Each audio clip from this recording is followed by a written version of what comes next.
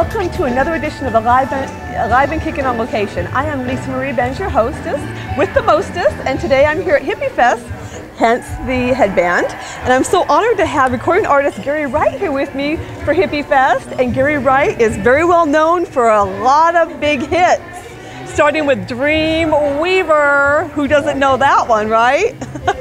And I love all your songs actually, but before we get into that, you started out as an actor in Broadway. When I was a child, I did, yeah, I was on Broadway.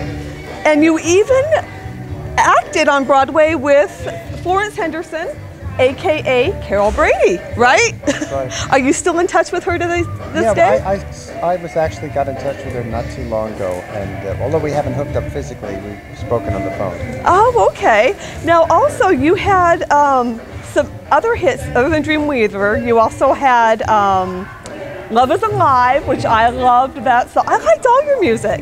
And also Really Want to Know You.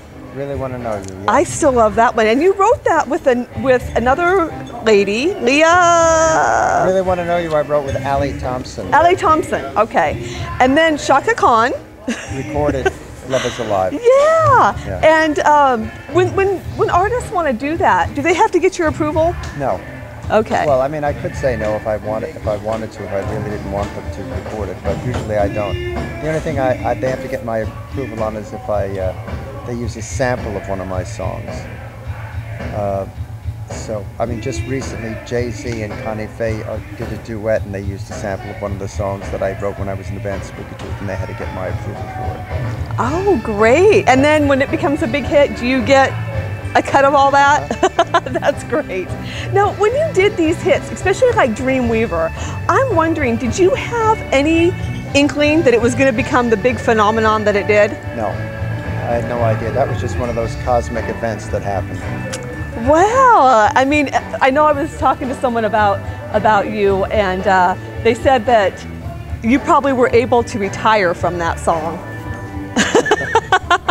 Yeah. But you're still touring with Rick Derringer. So today here at Hippie Fest, what songs are you going to be performing? Any new stuff?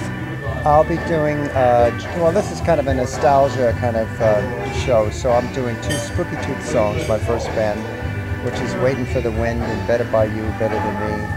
And I'm doing Dream Weaver and Love is Alive.